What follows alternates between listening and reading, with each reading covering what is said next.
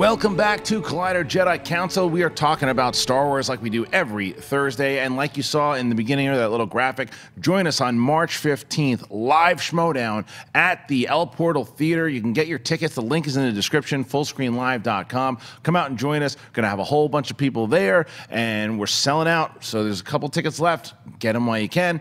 And the other thing is, if you guys saw the Hollywood Reporter article that came out yesterday, a lot of new changes happening with Collider, and there is going to be a town hall on Monday for you guys. Mark Ellis will be running it. He will field your questions. So whether you're part of a Facebook group, Twitter, they're going to send out a way for you guys to submit questions. Make sure on Monday, March 5th at 1 p.m., 10 a.m., PST, you guys are watching. We will answer all your questions.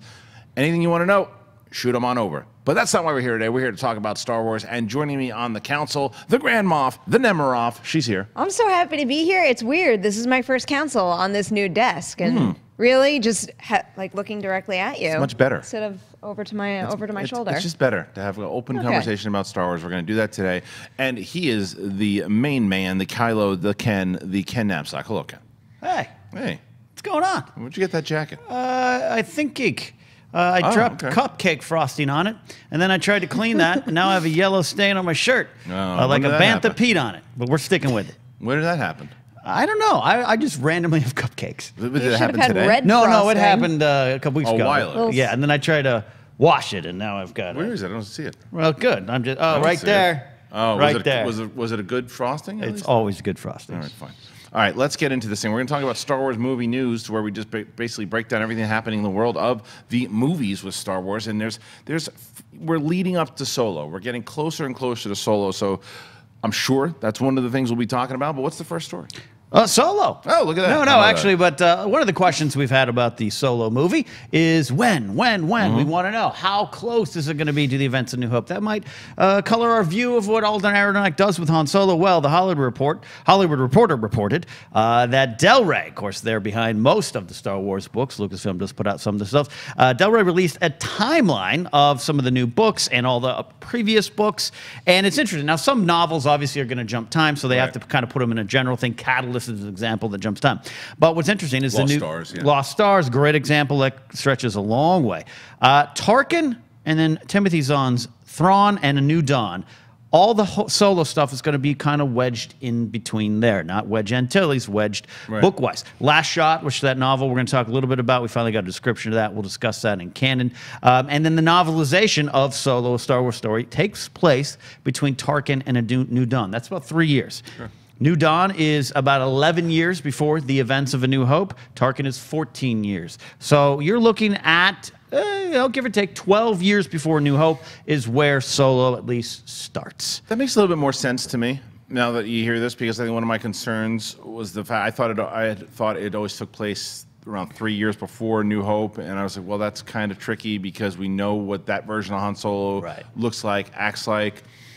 11, 12 years beforehand, you can see the evolution. I mean, because just look at you and how you've evolved over the last 10 years. You know, it's a different person. So I think that's a better thing. Now, I think that also inside of the novel, you're going to go through certain time periods. You might see him when he's a really young kid, which I think would be interesting. I believe that the Clone Wars still going on. They were at the time. Well, no, it's about 19 years before. They're about 5 years out. If it's 5-6 years at this time. Right. Okay, well, around this time, roughly, Luke Skywalker would be 8 years old. So he was born at the tail end. But how old was Han Solo? Because Han Solo was he was about 10 years older than. Story-wise, he's supposed to be about 30, I believe. And then Harrison was 34 when he shot it, roughly, give or take a few years. So he was born during the Clone Wars because Luke was born essentially during the Clone Wars, the end of the Clone Wars. So so I wonder if we'll ever hear anything. But the point is, it makes sense that this is where the time period would happen. I'm also more and more curious when the film comes out, how they expand that, what the politics will be like. And I don't think this is a Twitter question. I saw this somewhere yesterday. It was a Twitter discussion. I hope, and I don't think they're going to do it because I think they've kind of stopped doing it, but I hope we get a little bit of politics in this movie. to see a little bit what the scale and what it was like, especially the influence that it had on him. But Perri, you hear about the time period itself. What do you think? Well, based on what you just said, I have a feeling we're not getting that. That's just my own prediction based on what we've seen in the trailer and also how they describe these two books. It just seems like they have a very specific focus on who this Han Solo is that we're experiencing right now, whether it's film or book canon. But with the timeline thing, obviously the first thing I saw was headlines out there, and it's like, oh, it takes place before Rogue One. Just like, really? Right. That's the news we're covering right now? And the age thing is throwing me off a little bit. So if he was supposed to be about 30 during A New Hope, and this is going to take place between like 11, 14 years, starts when he's like gap. 18 or so, right? It starts like he's 18 years old. I mean, but... Well, no, that's not... He doesn't look 18 years old. I don't think that's where it ends up. I think that he starts at 18, where they can... There's been many movies that have ended with the character being, you know, in mid-20s and started with him at 18 years old. So I think that you'll start with him there, and then it'll move forward, and it'll probably land around the 25... I guess, but right now I have in my mind the only thing that I didn't like about I, Tanya, which is when she plays super young teenage Tanya, and then the movie ends up with her kind of in that age range. Yeah, no, I know what you mean, but what's interesting about this time on Lisa's start is I've been all on board, really excited for Solo since the stuff came out, but like you, I think that voice, right? We all went to that voice, which is not fair to Alden, but let's do, if you could actually look now and say 10 to 12 years before, New Hope, his voice is going to be different. I have radio air checks with me at 18, 19 years old. I'm like this. I'm like, hey, guys, welcome to Rock Radio. So that makes me look at it even more and go, I can accept even more what's going on screen. The voice doesn't bother me as much, though, because when you watch the first trailer and even the Best in the Galaxy, okay, fine. I don't need him to sound exactly. Right. I just want him to feel. And that's what we keep reiterating. I just want him to feel like Han Solo. The scene that bothered me the most in the trailer was that scene at the very end when they're flying through, and he's like, oh, I thought we got a problem there. No, we're fine. We're going to be all right. I'm like, that didn't really seem like him. But I don't know the whole context of the scene. I don't know the whole context of where even when he's you know, the whole thing when she says to him, I know who you really are, and he goes, what's that? Didn't seem like Han to me. But I haven't seen the movie. That one feels really on the nose. The little joke in the Falcon at the end, though, that's something that I think his delivery was working really well for me. Yeah, it didn't work for me. And it's like when you think about something like this, as much as we want him to be just like Harrison Ford in this role, the closer he gets to that, the closer it could become to feeling like an imitation or an impression. I don't want that it's just at all. a really fine line to walk. So it's going to be interesting to see how close he gets to one side or the other here. But that's my point. I don't want him to sound or feel like Harrison Ford. I want him to feel like Han Solo. For things that I've read in the novels, for stuff that I've seen in the comics, in the video games, in the movies, I want him to feel like Han Solo. The trailer so far, I'm not judging him yet because I haven't seen the 2 hour and 2 hour 10 movie yet. Just so far, I'm just like, not yet. So that's just where I'm at. Well, not yet, too, because we're also still... I mean, we've only seen so much footage of him, so there's an acclimation process. Little sample size of what the audience is going. Some people are not there at all. I think I'm a little more there than I was, and you're probably the same. So I think it's a good little sample of what's going on out there. I think what's funny about it is that I find myself... It's so weird, because even though I find myself not thinking that he is Han Solo, I do find myself more and more excited about the movie every day. And I don't know if that's just because the new Star Wars movie is coming out, and... I want to see. I want to go back. I think that's a lot of it. A lot of what it is new Star Wars in the theater. You know, you and I sat next to each other with Mark Ellis at the screening of Last Jedi, and I remember turning to you and go, I'm like, I don't think I'll ever get tired of a new Star Wars film in the movie. Right. And there was a point where I thought I would. Right. There was a point where we were talking two a year, all that kind of stuff. You know, I'm excited for the end of Rebels. I'm excited for a new book coming out. I'm excited for a new comic. Sometimes there's a little bit of a deluge that you're kind of lost in. But yeah, I think once we're in that theater, we'll be on board. I'll never say no to anything, but I will admit that I think it might be a combination, and I'm boxing in Disney here. It might be a combination of Black Panther taking my attention away right now with Infinity War coming up, but also how into Rebels I am that I've hit a little bit of a lull. I seem to be just like fluctuating from week to week where the trailer came out and I loved it and yay, and then all of a sudden something else takes my attention. Well, I keep going back to it. I keep watching the trailer and I love that music, although I'm bummed because I don't think any of that music's going to be in the actual trailer movie. music, But I don't know. excited for it. I really want to see the new worlds. I want to meet the new characters. I'm super curious to see Donald Glover as Lando, which I still feel he's going to be the steal of the whole movie. And from what I hear in little rumblings, and I'm okay with this if this turns out to be the truth. From what I heard about the movie is that, from a couple of people who have heard things about it, is that the movie itself is really good. I've heard that the fact that the kid is okay, or that it all is fine, but for the most part, it's the other characters that shine. And if the movie works for me. So that's what I want, a Star Wars adventure. If you give me a Star Wars adventure and he's just okay, or if he's doable, I can live with that. Yeah, and to your point, Perri, about a lull, I think it's important that we all give ourselves those lulls every now and then. I think there's sometimes this thought in this modern fandom and age of Black Panther and stuff that it's like you're always going to be geeked up and excited. It's okay just to go sit in the corner, have a cup of hot chocolate, read a poem or something like that, and then come back to Star Wars. Hot chocolate, is that from the Timothy Zahn novel? Yes, exactly. Lando taught Luke. What's next? Next up, let's talk some Obi-Wan, that Obi-Wan movie, that fabled Obi-Wan movie, one of my favorite subjects to discuss. And Joel Edgerton, this is kind of a repeat. I've heard this before, but every once in a while in the news cycle, stories kind of pick up when you're out promoting movies. And Joel Edgerton, of course, played Uncle Owen in the prequels, Attack of the Clones and Revenge of the Sith, has said again he is very interested and would love to come back. And he says, I'm looking for a actual quote from here. And there's a nice article from Joe.ie.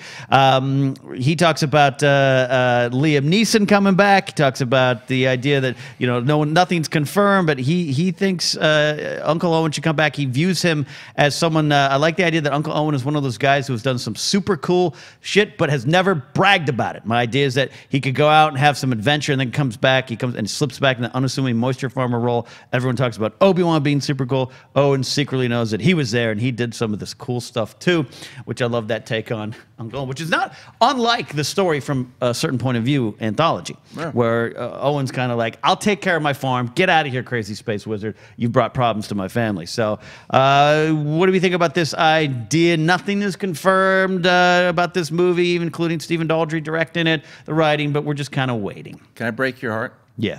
I'll break your heart. What's that? I don't believe this movie's going to happen anymore. You don't? I don't. Why?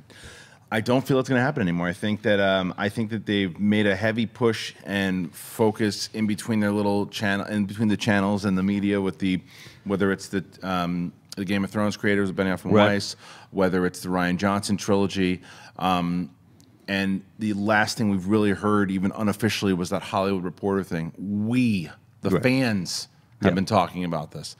There's been no mention. There's been nothing. We'll start with the actual story itself. What I want Edgerton to come back, absolutely, especially after seeing Red Sparrow, how good of an actor he is every single time he's out there. His idea, even how to tell a story he's a very good director as well too. And I want to see him I want to see him take another crack at directing. And the enthusiasm to come back, to be in it, I would love to see it. I just don't think it's going to happen anymore. And it bums me out, because I think that it is the movie that I would have, even if I love Solo, I would have rather seen an Obi-Wan movie. Right. I just don't, and I don't want to keep getting into the same thing I keep going over every week here when it comes to creative choices that are being made at Lucasfilm. But I think that there might be a disconnect sometime with what the fans want and then what's hot in the media. And I think that Obi-Wan is going to not see the light of day anytime soon. That's my unfortunate point of view. I think I'm leaning in that direction now. And as much as I want to see something like this happen, every single day that goes by, I have a little less faith about projects that they've not necessarily announced, but things that have leaked and things that have seemed obvious, especially something like an Obi-Wan movie, where how long have we been talking about that? How many predictions it's Star Wars Celebration, they're officially going to announce it. At Comic-Con or something else, they're officially going to announce it. They've yet to do it, but they've officially announced 2 sets of movies now. So officially, yeah. That seems to me like the thing that closes the door on this, which I don't think they have the bandwidth to do right now, unless Han Solo comes out and it shocks everyone and it winds up being one of the best Star Wars movies ever, which, while I do still have faith in that movie, I don't think it's going to hit that kind of level. So I don't think they're going to explore this. But with his comments, I will second what you said. He is so good in Red Sparrow. I love the gift. I just love all of his choices are always very exciting to me. And he's one of those actors that I've never seen him give less than 100%. And I like his idea too. I love the idea of getting another perspective on what was happening to Luke at that point in his life and what was going on kind of behind the scenes in order to make that happen. Yeah. Ken, what do you think? I'm sad. I'm going to go. I'm just going to walk away. You're gonna leave. Just Okay. going to go. All right. Yeah, the Obi-Wan movie, if that doesn't happen, that's one of those. That'll be a big loss. That'll be a big loss. I'm not going to be an angry internet tweeter, Right. but that would be a big loss. Because I think it's a story. And then you'll have a that cupcake, and it'll make you I'll feel have better. a cupcake. Yeah, it's a story that could add a lot to the Star Wars lore. So, well, we'll see. We shall see. Yeah, I mean, it is one of those things. I just think that you have to, when you go back, bring up the point that you just made, Perri. There was a conversation that Kathleen Kennedy had at one point where she was going to make an announcement for the next standalone film. And she said, I think she was even definitive enough to say it was happening in July or something, or whatever she was. I believe that she was going to announce Obi-Wan. I believe that she was. And I believe that whether it was her or whoever, they couldn't agree on what the movie would look like, should look like.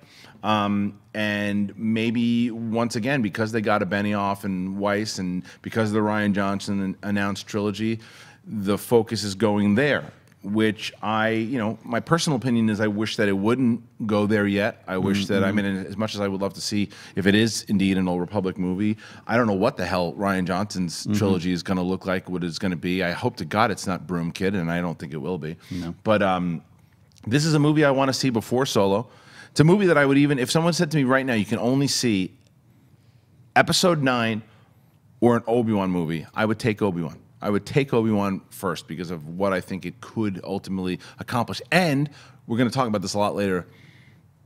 But I think that both the comic book and the Rebels has shown how interesting Obi-Wan could be and would be, because if you look at what our buddy Stephen Stanton did with the voice of Obi-Wan in that scene with Darth Maul and that shot, when Luke, and then it's like, oh, take me back there. Yeah. It did ultimately what Rogue One was able to do, but not just capitalize on old memories. Yeah, no, absolutely. I think there's so much to what could be in that story, not just with Obi-Wan, but the time period, and if it was to tie into Vader, which I believe it should, if that was the way it's going, and Uncle Owen, and maybe get Bonnie P.S. back as Emperor. I hope we're wrong. I hope we're wrong, and I hope that very soon they make an announcement that it's going to happen. I hope that you're right, that Solo knocks it out of the park, and then they say, all right, let's go on with that Obi-Wan. But because we haven't heard anything about it, I'm skeptical.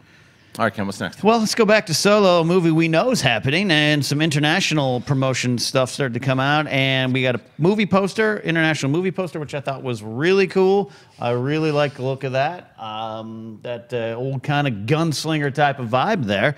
A man and his dog. And also a little trailer came out, and I watched it. I watched it a couple times. Nothing different. Nothing different, right? Just maybe a little different. It's like one shot of like something with like the moving of the ship. The trailer itself, there's nothing different. Yeah. The poster, I think Perri and I are going to differ a little bit on this, but I enjoy the Falcon. I think that he looks a bit photoshopped, and I love the dust kind of coming up. But I love Chewie looks great. He doesn't look anything. It looks like he looks photoshopped. It doesn't look like they're actually there. That was exactly what I said okay? on Movie Talk today. This looks like, like a clip art job. Let's place these important things, and the forced depth that the dust gives it drives me nuts because it doesn't have the intended effect. I don't disagree with you there. I think that the sentiment is what I like. I like the sentiment of what it's a new dawn. There it is. It's kind of the two of them. It shows it's going to be their story really about them kind of becoming friends.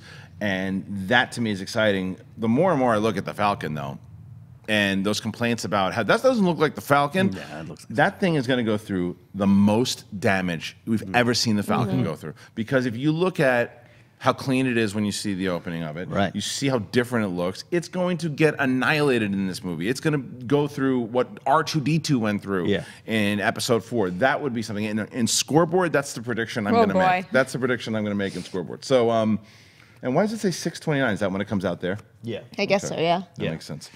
I love it. I love it. I'm no art school major there, Perry, but I love that. I'm going to hang this in my bedroom and just go pew pew pew all day. I'm not an art major by any means, nor am I a Photoshop expert. I'll show you some of my Photoshop. It looks very Photoshopped. It's just Sure it does. When you have so much iconic imagery, couldn't you do something a little more interesting? Just a little bit, especially when you compare it to every other Star Wars poster we've gotten in the last 3 years. But what's your favorite? Not 3 years. My favorite Star Wars poster of all time is Little Annie with the shadow up against the wall. That was pretty. Well, simple. and that is an interesting visual that says something, and especially with the shadow, that is natural depth that this doesn't have. But you and I feel the same way about it, but a little different. But I do think that for both of us, not just you, it's nitpicky. Because I'll tell you why. Because when you hang that in a theater and someone walks by it and they see Han, they see Chewie, they see the Falcon,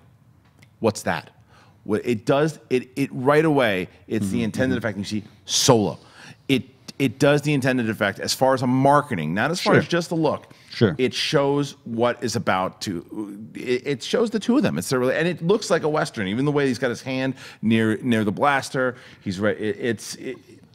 It does the job. I would argue that if I saw that hanging in a theater versus the domestic posters that we got, especially the one that says Solo where you see him, I think the color palette in that also pops. It's like when you look at the color scheme in this, I feel like it will almost blend together. And, you know, maybe this is overanalyzing one international poster, but I don't know. The artwork for Star Wars has been so strong across the board that I see something like this and I'm disappointed. That's fair. All right, what's next, Ken? All right.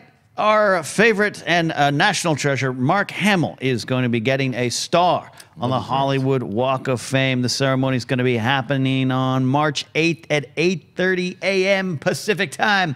If you are local or you want to come out and get it, of course, the category is motion pictures. And the ceremony will be at 6834 Hollywood Boulevard in front of the El Capitan Theater. So, this is long overdue, though some of you might not be familiar with the process. It's not just that some ruling body determines someone gets a star. You have to raise funds. Groups have to put it together. So while it does seem weird that it's taken Hamill this long when he's been a star for so long, including his voice acting, this makes some sort of sense with the push recently for what he is. Yeah, it makes a lot of sense, but it is too. It overdue. should happen. The first thing that came to my mind when I saw this news, how did he not have a star? Especially for whatever reason, my mind went back to Hunger Games. It's like they got a star when Hunger Games came out. I remember pictures of, I think it was Jennifer Lawrence, Josh Hutcherson, and Liam Hemsworth all standing in front of the Chinese doing the handprint thing. Interesting. But that's the thing. They raise the money. I think it's like $10,000 or something for a star. So if we get enough people together, we can Jedi Council. But how did no one raise $10,000 for Luke Skywalker? That should have happened. I don't know. But the funny thing that I found out through this whole story was that Harrison Ford had a star back in the 50s or 60s or whatever. The other Harrison Ford, which was very. Did you see this story? I did not see that. So Mark Hamill had posted after this story came out that. Fun thing is, when they were shooting the first Star Wars, Harrison was like, I got a star in the Walk of Fame. He's like, what are you talking about? And they went, and it was like some old voiceover actor or something, right? Yeah, something like that. An old timey. Something like that. Old-timey guy. But I'm sure now there's two. If not, there should be. You should be. But anyway, it's cool to the fact that he's being honored and that he had this kind of resurgence because of the new trilogy. And I hope that, and I think that it's one of the Twitter questions, so I won't really go too into it, but I hope that his role in Episode 9 is significant. I hope that it is not just, if they were going to do something like Obi-Wan or even Yoda from Last Jedi, that they change that. And I hope that JJ and Chris Terrio, right? Yes. I hope they give him a significant role because he's the last of the big three to be in the movie. We know that he can. We know that he's one of the more powerful Jedi, and that if we can see what Yoda did, and what he was able to do and manipulate being able to throw lightning down and all that stuff, then Luke should be able to appear more and do more. And I think that it would be, I think it'd really be kind of stomping their feet and putting their nose up at the fans if they don't include him more in the next movie. I will agree with that. Also, there's other non-film material that suggests you can explore something like that in really new, creative, interesting, thoughtful ways. So I'd like to see that happen. Yeah, and I just love that, like you said, the resurgence of Mark Hamill. It's someone who's been an ambassador for Star Wars for a very long time, when a lot of other people backed away, and Harrison was grumpy about it and all that kind of stuff. And Mark Hamill always kind of remained. He's always been Luke Skywalker. He's had a wonderful career on the voice acting side of things, which is still and even sometimes harder as an actor to do. So he's got a great resume there. He's known there, but I love the resurgence. It's kind of this late reward, but a reward for someone who has loved this property for a long time. Sure. I don't know if this would really kind of fall into canon or if it would fall into the Star Wars movie news, but I guess it's more canon, but we'll talk about it anyways. The novelization of The Last Jedi is coming out really soon, and I don't think it's on the actual notes, but I know that we're getting copies very soon, so we're going to dive into that, and I'm very curious if what we will learn. I think Jason Fry is writing the novelization. Very good author, has done a bunch of different things.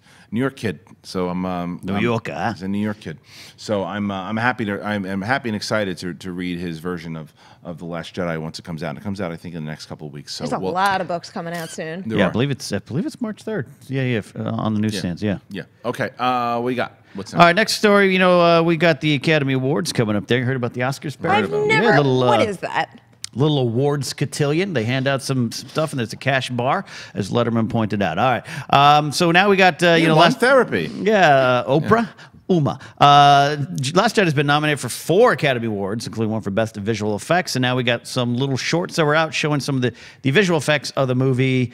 You can take a look at ILM Visual FX, and they have some little featurettes of stuff that went into the throne room scene. Andy Serkis doing what Andy Serkis does so well, and a lot of the special effects. This is kind of a staple of Star Wars, Christian, because going back to that warehouse in Van Nuys to see how it's done is always fun. It is fun. It's sometimes you do you say, oh, do I want to see how it's made? But yeah, I want to see how the magic tricks come to be the magic tricks. And I watched a lot of the Andy Serkis stuff because, and I've said it many times, he's one of my favorite actors working today. And to see him going through all this and then watching, because I remember the early criticisms of how Snoke looked, and you see it's so detailed, from the scars to the little indents to the rotten teeth. I mean, there's so much to it, and you see the eyebrow hair, man. Everything. You see everything that really you can find Andy Serkis in there, and that's what I like about watching those things. And I always watch them with the Apes franchise too.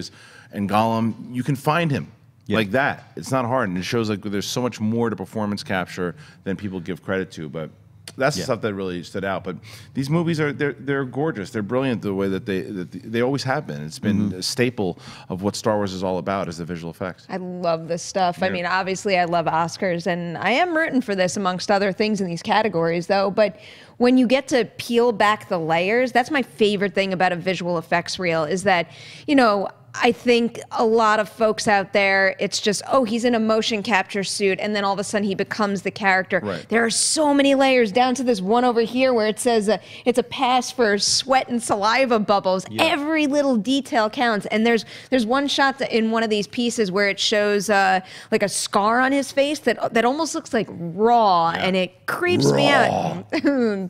Seeing that level of detail, though, is kind of disturbing. And then you also have incredible effects done in camera too. It's like when you see the stuff on Crate where it was a truck driving away, spewing red dust behind it, because that is hands down one of my favorite visuals in all of The Last Jedi. And to see how it's done, I mean, really, would you think I'd get in trouble if I just drove around town with red dust spewing out of my Mini Cooper? No, I think it's okay. I think it would fit. Right, you got to do it right during Oscar season though, and put like a Last Jedi bumper on or something. Yeah. Absolutely loved it. Yeah, loved it. I love the look of Crate. Yeah, well, Crate's what I love. Crate. Crate's one of my favorite planets in Star Wars. Now I love playing it on Battlefront 2. I love the little VoLTCs running around and everything. So to see how they put it together with some nice pickup trucks, that's you too can make the Galaxy look great with a couple of fairly priced pickup trucks. And yeah, you talked about Andy Serkis and true performance capture. I mean that's what's going on here. Much better than Force Awakens. Force Awakens was underwhelming for a lot of us. Right. And to see it come. No, he was way more effective in this one. There's no doubt about it. See what they were capable of doing, though. In hindsight, looking back, I think this makes me like how Snoke was visualized in Force Awakens even less. Also, what did it really mean to have him projected that particular way? Well, I think they just said that it goes Other to a than bigger, having an imposing presence, I guess. No, it just goes to a bigger conversation. It was that they just didn't know what to do with him yet. They didn't. They wanted an intimidating emperor-like figure. They said, "Oh, it's going to be a hologram," and they didn't have any other ideas except that that's. It goes back to my, and I'll address this a little later too. But it goes back to my bigger concern of the. You do your movie this way, you do your movie this way, you can do your movie this way. And I can't stand the argument, well, that's how the original trilogy was done. So there's a different time as far as like how you're going to plan it out. Like, Snoke would have, whether it's connected to Plagueis or Darth Bane or whoever the hell it was, even if it was somebody brand new, there should have been a narrative all the way through. And I think that when they started with that first movie, they didn't know who the hell he was. It's like, was he a Sith? No, I don't want Sith in this movie. How come? Because I wanted it to be something else. Okay, well, who's he going to be? We'll figure it out later. We'll let the next guy do it.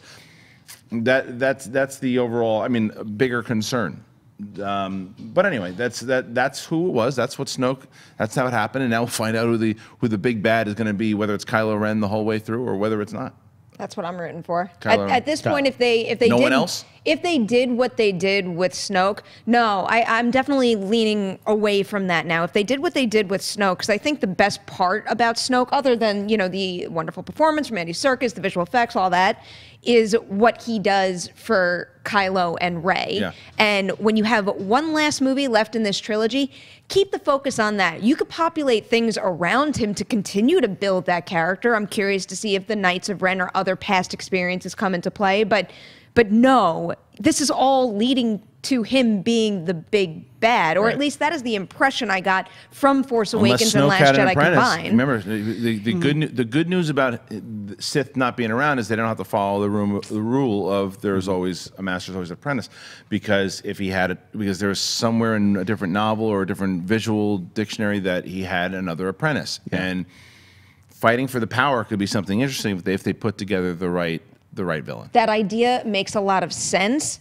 I fear what could happen if you just completely introduce a brand. If there was a more heavy-handed hint at that in Last Jedi, I think I would have been more inclined to get on board, but there wasn't. I don't disagree with you, but that they have shown they don't care about that stuff in the first two movies. So I think it very well could happen. And to be fair, not even them. If you look at like the first movie of the prequels, it's like Darth Maul, imposing villain, gone. Who's now? Dooku. Gone by the beginning of the third movie. So it's been a StarArs thing to kind of do it that way, but who the hell knows? Ken, what's next? I feel like we need a sad trombone to cue every time we talk about this. I really want Kylo to be on his own, unchained. I like the idea of someone else come along, but maybe that's why Kylo has to sacrifice himself for the greater good of the galaxy. But I love the idea of get Snoke out of the way and have Kylo unchained in charge with things going. All right, next article here. I don't. What is it? I want to call this website. This headline drives me absolutely insane. What is it? Tell me. The headline reads: "The Last Jedi quietly killed another Star Wars tradition you might have missed." This is a children's show. That is an insulting. Right. It did something different, and what was the tradition? So the tradition is the Wilhelm scream was not found in this movie. All right, but that's not a Star Wars tradition. Yes, it's been in every Star Wars movie, but it's also been in every other action movie of all time. The fact that it just didn't show up in this movie doesn't mean it was killed from Star Wars specifically. The one that it left out that I was bummed about was I got a bad feeling. I have a bad feeling about this. BB-8 says it. When? BB-8, that's the first thing BB-8 says, and that's why Poe said no, happy beeps, happy beeps. So it was a different take on it. It wasn't there out front. Oh, okay. But I just like the visual of a porg doing the traditional scream. That would make total sense, right? The tradition of the porg scream. This is being nitpicky. That's my point. This is being nitpicky. Because guess what? Now you're going to have a whole bunch of other people commenting on the fact that that's silly. That's silly. So we didn't use the Wilhelm scream. Who cares? Who cares? It's fun, but who cares? It's a fun tradition in a lot of classic tradition. movies. Yes, the BB-8 thing. I didn't know that, and that's. And you might not, again, it doesn't stand out because I missed it. Ryan had to come out and say it. Okay. But hey, that's from a certain point of view. Hey, you did it. He did it. Yeah, and someone, well, no one lost a limb. So what? Well, God, Snoke lost everything, so I counted that. Right. So that stuff is people being nitpicky. Yeah, There's no doubt about it. That was in there. I didn't put that there. We'll discuss it. I don't mean to be grumpy about it. You should be grumpy. Write about what you want to write, but you should be grumpy about that. I think that's a silly nitpick. That's everything. That's movie design. Before we get into what's the deal with canon, what I will say is, and this is a fair criticism, I think, though, too. There's no doubt about it. Over the last couple of weeks, whether or not you've heard me talk about the canon stuff, or whether it's just in general about the way that, in my personal opinion, how I feel that Star Wars is being creatively run. And I've seen the comments like, oh, Harlow's been negative now. He used to be positive all the time. And when I was positive all the time, by the way, I didn't see anything wrong with the franchise. Oh my goodness. And you're fair to say that. There is nothing that has changed my love of Star Wars. I love it very much. And that's one of the reasons the way that I see it right now, I have a personal opinion on the creative leadership at Lucasfilm right now. That's just my personal take. You don't have to agree. There's some guy on Twitter every single time, Evan something. The guy loves everything that Kathleen Kennedy and Lucasfilm does, and he has the right to feel that way. I don't feel that way. I was going back and forth with him in DM, and I said, let's agree to disagree. I think that Dave Filoni should be the guy creatively. I think Kathleen Kennedy should be producing. She's a fantastic producer. She's a great producer.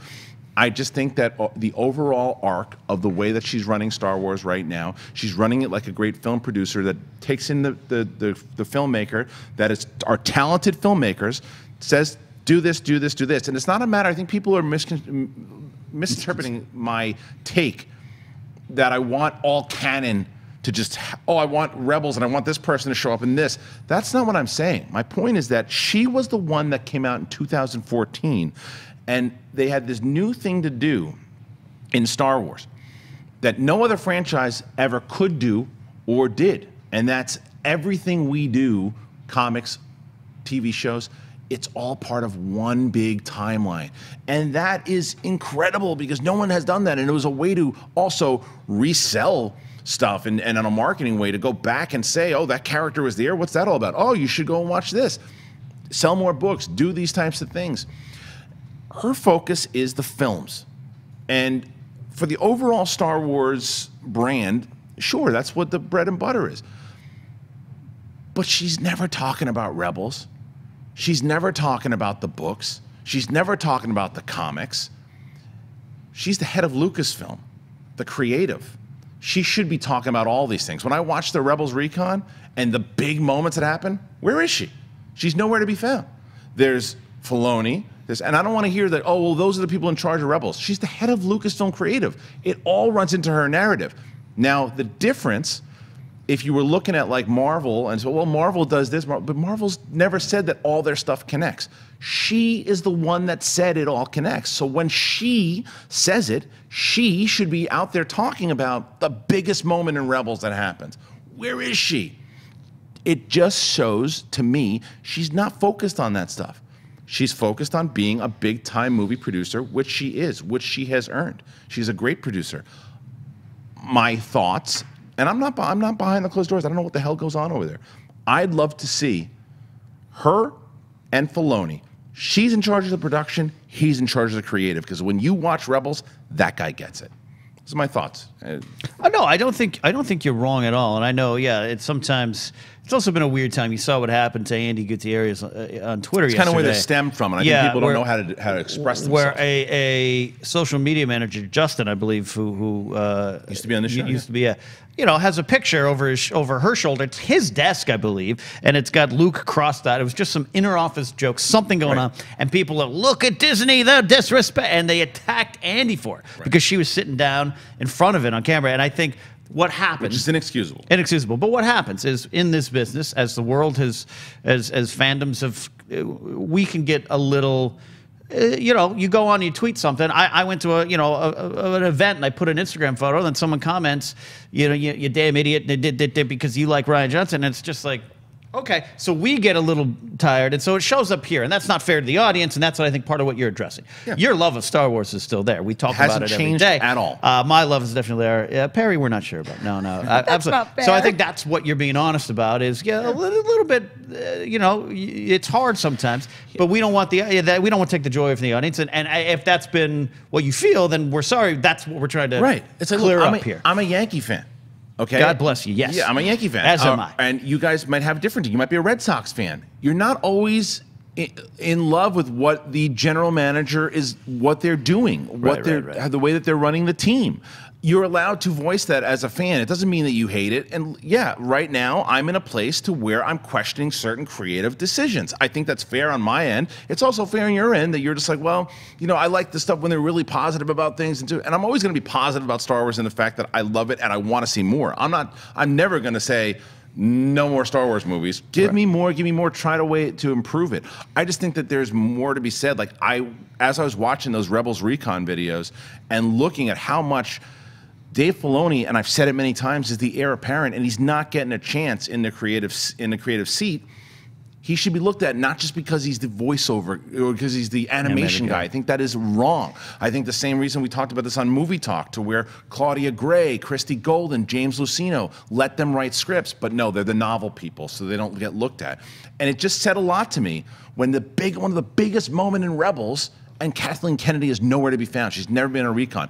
And it seems to be, well, that's their thing. This is mine. You're the one that made the announcement in 2014 that it all counts. Where are you? It's so disappointing. I mean, am I off base here? You're not off base, and I'm one of the people out there who love Force Awakens. I love Last Jedi. I'm very happy with what I have seen thus far, but I value your opinion, and when you say what you've been saying the past couple of weeks, yeah, it's going to seep in, and it's hard not to connect the dots, because while I do understand the mind frame of approaching the new, I'll call it like the new iteration for a new generation to a point, just, when Legends was not part of canon anymore, and with this new iteration of films, I understand the Lucasfilm approach of having Kathleen Kennedy be the face of film, have Dave Filoni be the face of animation, and compartmentalizing that way, just so everybody out there, because not everybody out there is into the books, is into the comics. But she should be involved. She should be involved. I do think we're at a point where you can't avoid that, just because we've seen it creep into the new films. Also, a lot of the stuff that exists outside of the films is introducing things that completely shakes up the whole dynamic of Star Wars and all the different areas you can go into and explore.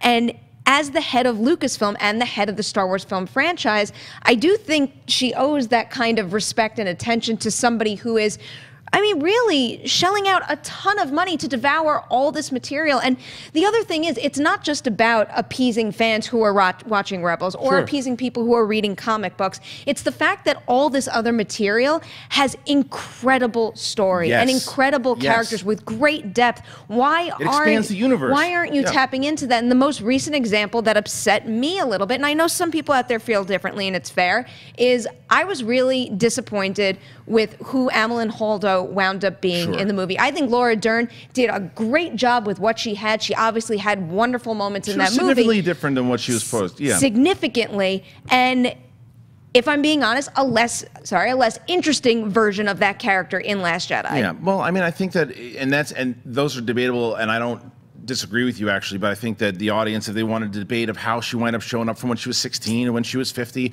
it's debatable. But I think that the point is, it's okay to, not everybody's going to be Kevin Feige, to where the head of the head of production and who makes all these big decisions is also the big creative guy. What I'm saying is, why not just let Kathleen Kennedy run the majority of the production stuff and the overall narrative and storytelling and creative vision of ultimately of what ties all of Star Wars together? Put Filoni in the chair. He's shown he knows how to do it. It's like, and I know that there's also, there's things to where working on movies and working on things for so very long, and people use the Feige example of Feige worked on a lot of other Marvel movies before he got into the chair. And that's my point. As far as the production level goes, why can't there be a shared thing? Because on movie making, Kathleen Kennedy is fantastic at making films, putting things together, because as much as we say that she's had problems with Lord and Miller, she had problems with J.J. Abrams from what we hear behind the scenes, she had problems with Colin Trevorrow, and she's had these problems, right? And what's his face from Gareth Edwards. She's had these problems. Well, she made them all work. Yeah. As a producer, regardless of what you might think about the story, and that's a separate issue, as a producer, she makes it work. She finds a way to connect them, to find it, to solve the problem. She is a problem solver. There is no argument there. There is nothing that can be said about her as a producer. But the creative, something's happening. Something is not working overall creative. I'm not saying, and I would never be like, fire her, fire him, fire. That's ridiculous. As far as to make the franchise just move a little bit differently, I think that the solution, again, this is just me, what the hell do I know? Put Filoni in the chair. So you want, Kathleen Kennedy more as a studio head. Yes. When it wasn't, Yes. which I always took it as that's what she was, but you're right, those comments, she's been the face of a lot of things. At the convention, she comes on out. But, again, Feige, everyone goes to Feige. Well, Feige has bosses. Feige's running what you're describing, what you want, say, Filoni to do, and I think that's where there's a lot of differences. Kathleen Kennedy will never be Feige because she's higher up. Just like Feige answers to someone. Right. It's getting less and less that he's answering to. Just like Iger's. Well, Perlmutter went away. Yeah, exactly. Yeah. But especially in the beginning, right?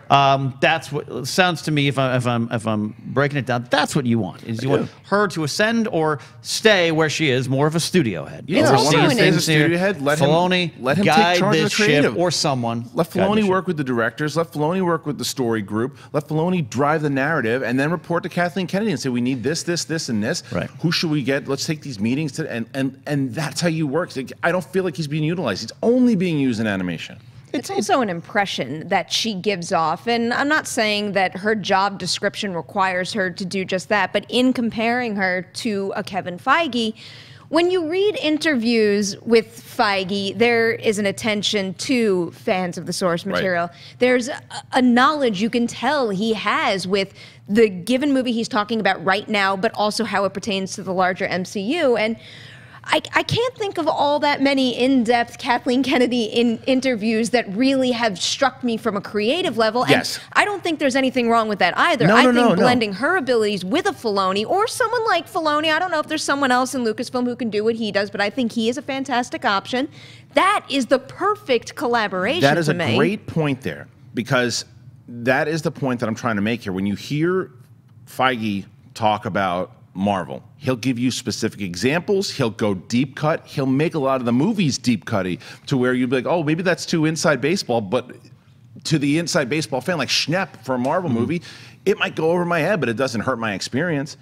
When you hear Kathleen Kennedy, this is just my observation, when you hear her talk about Star Wars, it feels like she's just giving the standard answer. She never really goes deep cutting into Star Wars. She's never really gone into the fact, I'm not saying she's not a fan of the property, otherwise she wouldn't have taken the job. But she's not all the way deep cutty as far as like going into, I bet you Filoni sits down, reads all these comics, reads all these novels, figures out like what Pablo Hidalgo does and the story group does. And that's okay. I don't need Kathleen Kennedy to do that. Right. But I need her to do it if she's running the entire narrative. I need her to do that if she's the creative. I want someone who's just in it all. What if we do this? And what if we do that? And no, that didn't necessarily work. We can't make that canon. But what if we do this? That's what a head of the creative should do to move us forward, to not say, oh, maybe people won't get that. That's not your job. That shouldn't be your job. Your job should be, what do we need to make? What do you need from me in order to make it to make it happen? For me to produce this, that's your narrative. Okay, you're the head of my creative. Go for it. It's old school baseball of a general manager and a manager relationship. It's changed drastically nowadays, where the manager has to literally answer inning by inning to the general manager and the ownership. But that's maybe more what's going on now at Lucasfilm. You want old school. You want. I'm Pat Gillick in the office. Bobby Cox is going to be downstairs in the dugout. I'll get you the players. You make it work. Well, because who better when it comes to Filoni? Because the reason I say that, like, and yes, if they couldn't agree on Filoni, then you'd find someone else. But Filoni was the only guy there. He was Lucas's Padawan. He was the guy every day in the room with him, learning the philosophies, learning the things, and he's a student. He knows, and the conversation that he has, you just see creatively what he's doing. And if you gave him a shot, if you just put him in a room with the directors, whether it's JJ or whether it's Benioff and Weiss, the stuff that he would connect and maneuver. Can you imagine what a Dave Filoni live action series produced would look like? I mean, it would be everything that you'd want from a Star Wars fan. It seems like such a smart way to go because we're constantly talking about the wider movie-going audience versus super fans who read and just indulge in everything the franchise has to offer. Because I'm picturing now, you know, having been to 2 Star Wars celebrations now, the vibe is different when Kathleen Kennedy takes the stage versus when a Dave Filoni takes the stage. And I'm not saying that one is bad and she doesn't have a good on-stage presence. It's a different persona. It is almost like mom stepping out on stage and talking from a managerial, producerial perspective, which I think is what she is best at and what she should embrace. Whereas he comes out and he almost talks to you like an equal. And if those 2 sensibilities came together, we could actually get the thing that appeals to everybody. It's what Ken said, is being the head of a studio. I could see Kathleen Kennedy running Fox. I could see her, you know, running Sony. You could see her running all these. I mean, she's a powerful, strong producer who just is not the creative force that we need for Star Wars. Anyway, that's I'm not Bob Iger. I don't make those ultimate decisions. But that's where I wanted to talk to you guys about it as far as how I felt about it. I know there's going to be tons of conversation here because it's the title of the show, obviously. But I wanted to let everybody know that that's kind of where I'm at. Has my love for Star Wars diminished at all? Not at all. If anything, it's gone up because I want to see new changes and I want to see new things because of stuff we're about to talk about right now. Even seeing more and more how I just think Filoni needs a bigger role. But Ken, now it's time we shift on into a little segment. What's the deal with canon? Yes, and what is the deal with canon? Star Wars Rebels put a lot of canon out there for us. Wolves in a Door, A World Between Worlds were the 2 episodes that were aired this week. We've all had a chance to see it. You guys broke it down. I broke it down myself in other spots. And it was, at least the 2nd episode, I'm calling that my favorite Rebels episode of all time. And that was over Twin Suns and then the Ahsoka versus Vader Season 2 finale, which, of course, this ties into. So I guess we should officially give spoiler warnings, though. Yeah, we're going to do a spoiler. Normally, I know that in the past we've stayed away from spoilers on Rebels for this show, but because Ken wasn't on for when Perri and I talked about it, we want to get Ken's thoughts and kind of break it down a little bit. And I know this episode is going to be a little longer. I apologize to Cody in the back, but it's just a good conversation. I want to keep it going. So, Ken, let's talk spoilers here. Yeah. The first thing I saw the conversations that people were having on Twitter, and some people were on board. I was certainly one of those people. Some people were against the use of time travel in Star Wars. Now, the time travel for me works because that's where it's based. It's in space, baby. It's like the time continuum, the way it works. Time works on worlds, and time works when you're in this thing, in this place to where this dimension. It worked, and I think that it was a brilliant way to bring Ahsoka back. And when you, again, watching that Rebels recon, and you see that this was always the plan, there was a shirt that Filoni released like 2 years ago or something when this came out, was Ahsoka in the doorway. The card, with the wolves. Topps cards, yeah. So he's known for a long time. It was that narrative, that storytelling, which we were just talking about, and getting there, and the emotion still tied into the fact of Kanan's death and Kanan's sacrifice. And now, the problem I had with the wolves was explained a little bit more of how Lothal uses these creatures in general and how they can be kind of vessels, and ultimately was one for Kanan. What were your overall thoughts? I mean, I know you said you love the episodes. Yeah, absolutely. What did you think? Which one did you like more, and how did you feel about Ian McDiarmid coming back? Well, that was great. A World Between Worlds was great. Wolves and Doors was not set up in a bad way, but like these are 2 episodes. This is one episode. Yeah. But A World Between Worlds, the second half of this was amazing. To see and hear, I should say, Ian McDiarmid come back with Revenge of the Sith passion. That is when he's cackling at Yoda at the end of Sith, that's what's going on here. To hear, and I think Filoni said in Rebels Recon, just to hear Ian McDiarmid say names, Ezra Bridger, Ahsoka Tano, that he created, and have the actual Emperor. And this, of course, nothing against Whitwer. Whitwer does a spectacular job. Right. It sounds just like him. So I love that we got to see it connected, see these worlds together. And I love what is I want to go to the time. I'm stuck on the Sure. time travel. I am very much against time travel. I'm a Game of Thrones, Song of Ice and Fire fan, and Bran is a stretch. But I like it, and I love what's going on. This, I didn't see it as time travel until I kind of stopped and thought about it, which I enjoy, because if it was just regular time travel, come on, the Ghost Crew, we're going to go back in time. It was something different, these multiple dimensions.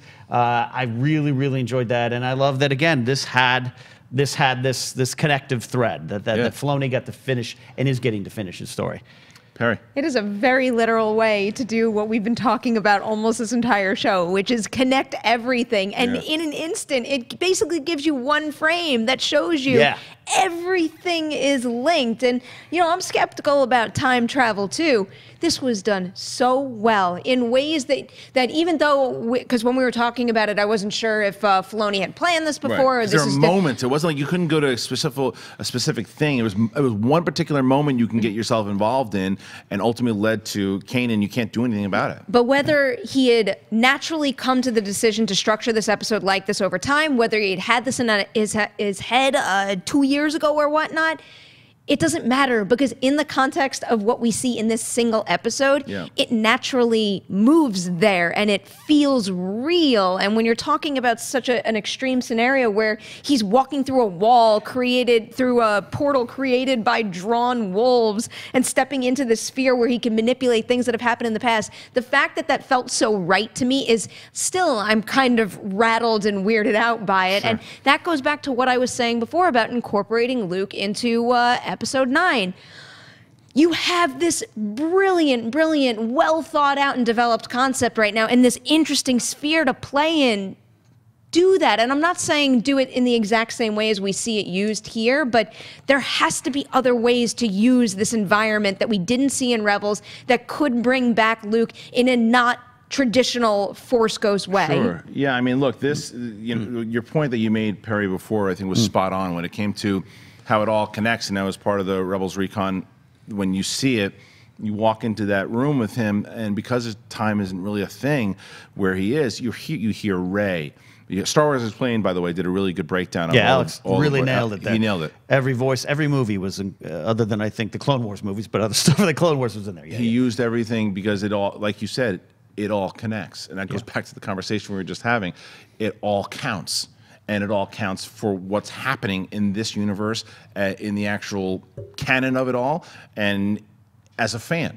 So it all counts, and that was what was so good. This was an episode for Star Wars fans, all the way around. I think that if you just caught this as a Star Wars, you wouldn't. If you just walked into it, you'd be a little confused, obviously, with some of the characters or whatnot, but you'd get it. Yeah, well, sorry, I cut you off there. No, I'm getting a little lost in my head because there's so much to break down in this. Yeah. But you just said, because I know some really dedicated Star Wars fans who didn't really watch Clone Wars and did not see or even really pay attention to the Mortis arc. And so we were having a conversation. He's like, it was good, but I didn't connect with it, which is the basic. And I love the Mortis arc because it is straight from George Lucas. George wanted this story. This is these Force wheelers. It's important. It's part of what's going on. So to see it play out here, that was, you mentioned, you made me think about it, where if you weren't connected with some of the other stuff, this might seem a little weird, that these paintings are moving. What does that mean? I loved it. And it does speak to what you're saying about having the ability to tell your connected story. It's a connected story, but like you said, these are the ideals of what George Lucas wanted, what he incorporated, what he wanted to do as far as, no one's ever argued. I mean, I will argue to that I don't think George Lucas is a great director or a great writer. I think he's one of the most brilliant storytellers of all time. And I think that his elements, the stories that he helped develop, were passed on. He's the man, and he's passing it on to Filoni, and you can see it here. So I think that kind of overall went into my diatribe, if you will, before. So that's just kind of how I'm feeling. Well, no, and to go back to I think you're absolutely right on some of this, not to go back to Kathleen Kennedy stuff. I've been a little bit more, I'm okay with 7 and 8 being their own, not own thing, but just kind of, they're the big screen, and a lot of this stuff, it's good. I like it where it is, but I don't worry about it being connected. But to see this and to know what Filoni knows about Star Wars, and I think he's handpicked by George to be the keeper of the flame in a lot of ways. I think it's true. It was a powerful reminder of what this is, and what this could even be more. And maybe with the new movies and everything, they can do that a little bit more. So I want to say, to give you credit, like I was like, this is a good evidence to submit to the courts on your behalf. It's just making me think of what I brought up on the review, just when he first steps into there and you hear all the different voices. That shows what happens when you continue to build on top of each other, and all of a sudden you just throw all that in someone's face. So it's a little weird having that conversation that we were having earlier be in the forefront right now, and then getting an episode like this, which is why I think that conversation is intensified now, because one episode in particular is actual proof that this could enhance everything for everyone. All right, Ken, so I think what we should do here, because I want to get to the Twitter questions and we're going to go along.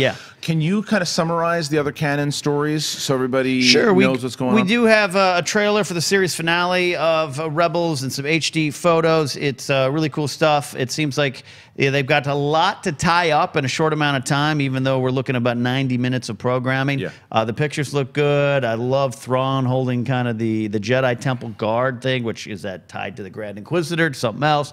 I love all that. My wild hair prediction is that Thrawn pulls a bit of a swerve and doesn't join the rebellion, but tires of the Empire and heads back to the unknown regions for some reason. Also, we got a plot synopsis for the Last Shot, Star Wars Last Shot, which is a Han and Lando novel. You can check these stories out online, but it's interesting. It will take place before Solo and deal with kind of Lando dealing with a space pirate, kind of a bad villain named a criminal named Fyzen Gore. And then we get 10 years later, following the events of Return of the Jedi, we're going to see Gore come back and Lando kind of reconnect with Han. Now, granted, they're already connected by this point with the rebellion. With the assistance of a young hotshot pilot, an Ewok slicer prodigy. That's right, an Ewok will be back in this kid's novel?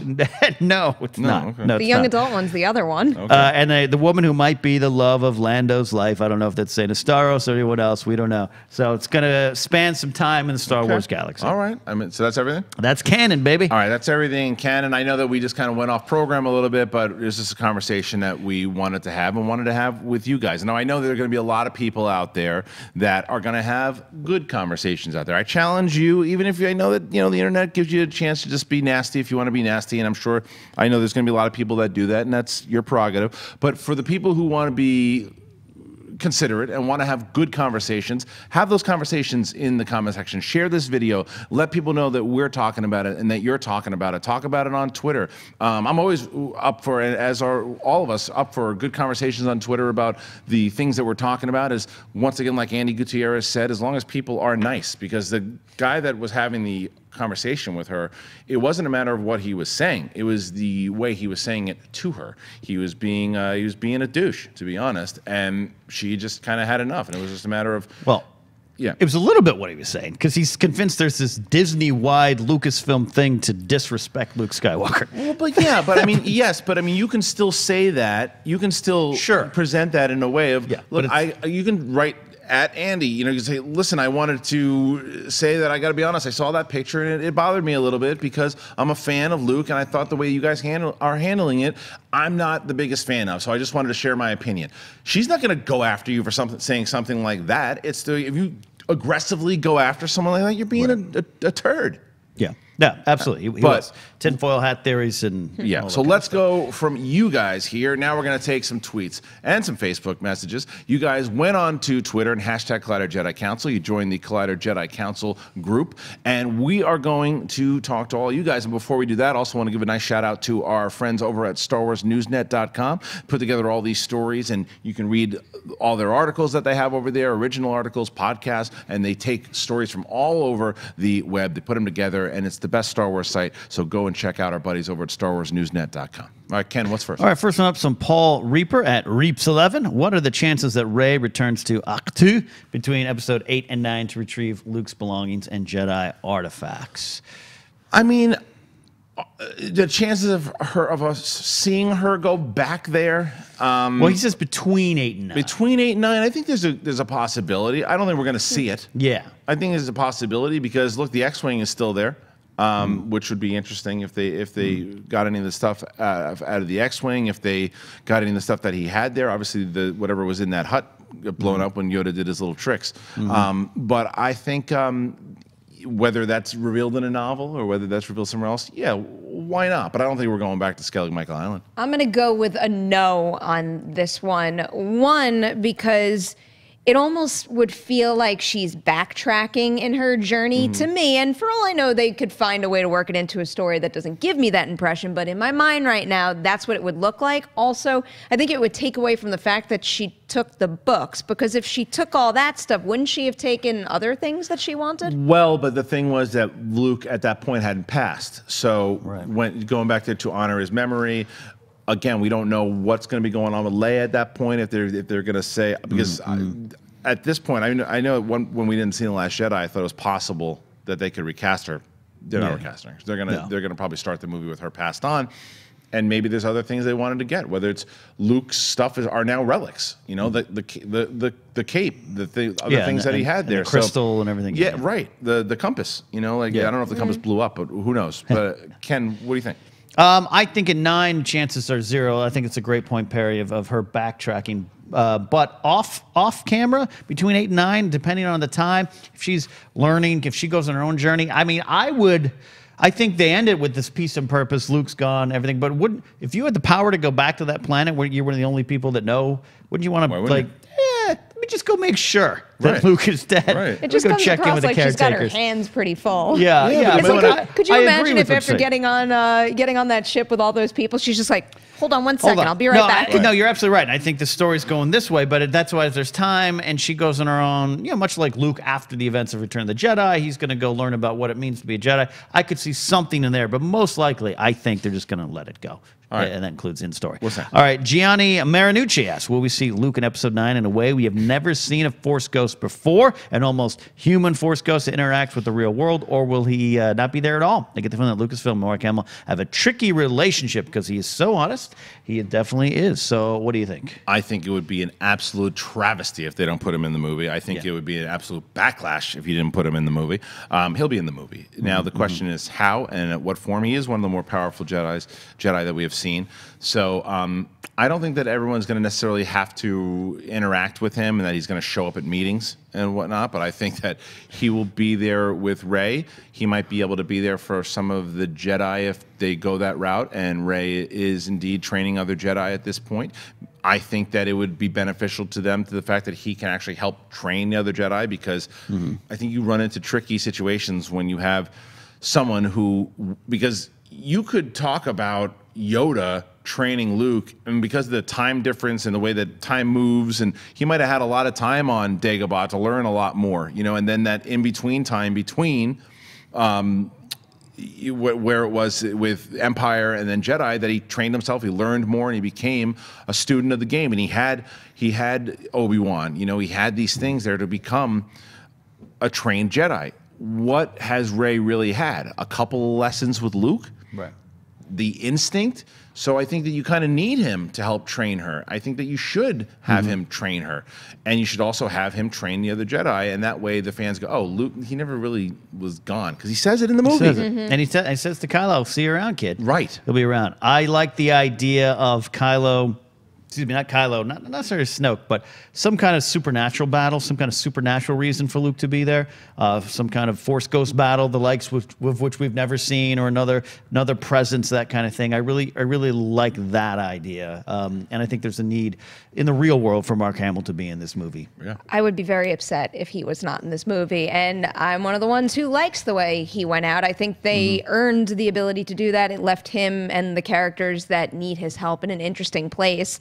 If they bring him back, though, I think it is imperative that they add another layer to the Force Ghost, whether it's introducing something like what Rebels has done, or this is just a random thought that came to my mind. I don't want Kylo to go light or anything like that, but we traditionally do see that the mentor type relationship. What if it went the other way? I don't really know what kind of avenue you could pursue with Luke visiting Kylo and continuing that interaction, but something like that seems interesting and fresh to me if you're not going to add another layer to how he's physically presented on screen, what he can work with, or working with something like Rebels. Right. All right. Let's do 2 more.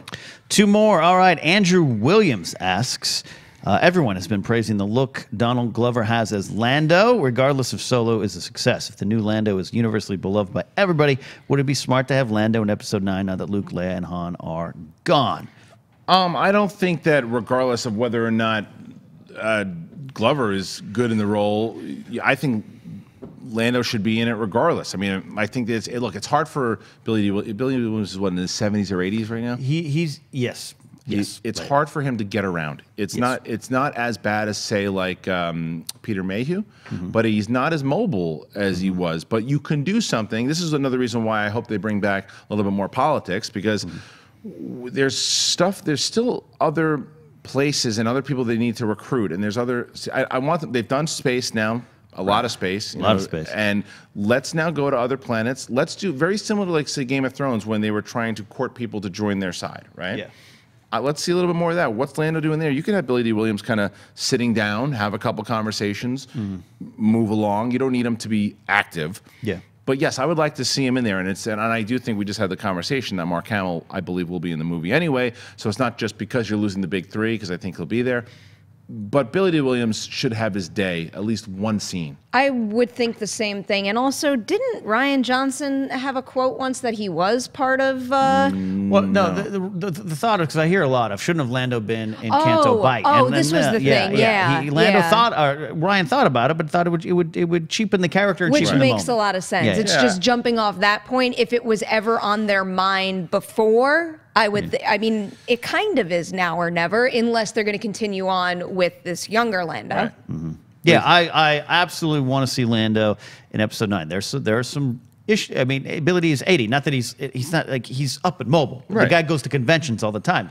But I think move around fast. A lot of people, when they're like, he should do this. It's like I don't think he can. We need to refine the way to use Lando, which is why I didn't want him in Canto Bight. Would I liked him as instead of Maz Kanata? Yeah, because I'm not a huge fan of that Maz moment in Last Jedi. Yeah. That would have been interesting.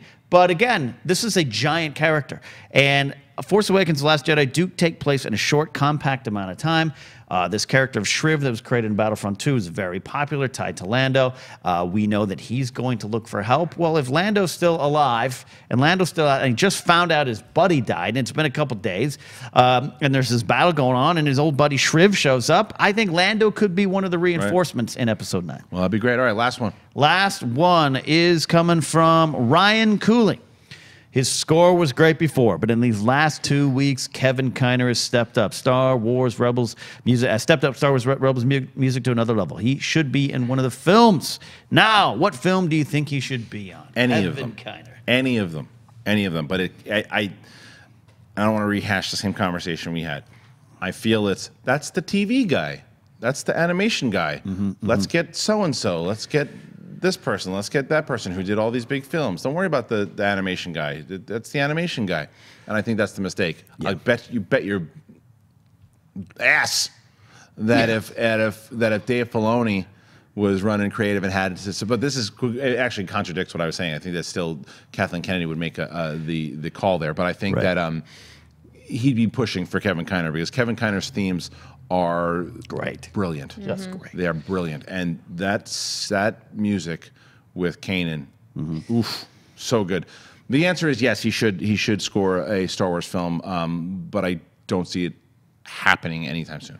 That's unfortunate, because I think he should score one as well. He has delivered incredible work, and same thing with the sound across the board, whether we're talking about sound mixing, sound editing, the score.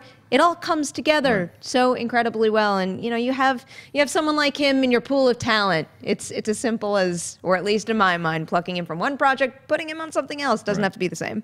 Yeah, I would love it. His work is great. I mean, this because he did Clone Wars as well, right? So it's like this was one of the first guys out of the gate with the Clone Wars movies. The first time that was like, all right, hey, that John Williams guy, could you do some of his music like for that, us? right? And he comes out of it. I love the Clone Wars theme, kind of the drums in the background with the familiar theme. So he's been hitting home runs for a long time. Would love to see it again, like you say. I think it's not as splashy. No, but what I think will happen though, I think that even though I don't want it to go this way, Dave Filoni will do another animated series, which he'll crush, and it'll be great. And Kevin Kiner will go with him. That's what I think will happen. Yeah. And it live shouldn't, action too. It shouldn't happen, but that's what's going to happen. That's it. I've got to pee really bad, so we're going to wrap this up. I'd like to thank the council here today. The Grand Moff Nemiroff, where can they find you? Thank you for having me back. I'm on Twitter and Instagram at Perri Nemiroff.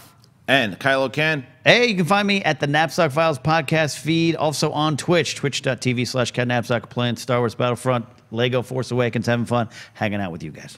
And for me, you can find me at Christian Harloff. Once again, please, let's have this conversation, because I know not everyone's going to agree with what we're talking about here, but I want to get the overall thoughts.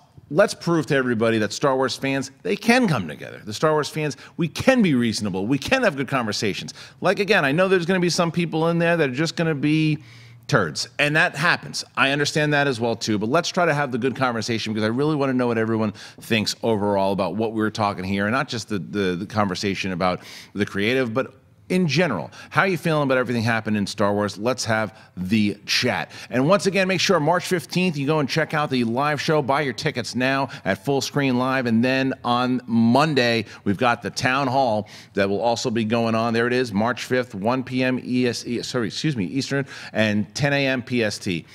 Guys, thank you so much for joining us. We'll see you next time. May the Force be with you, always.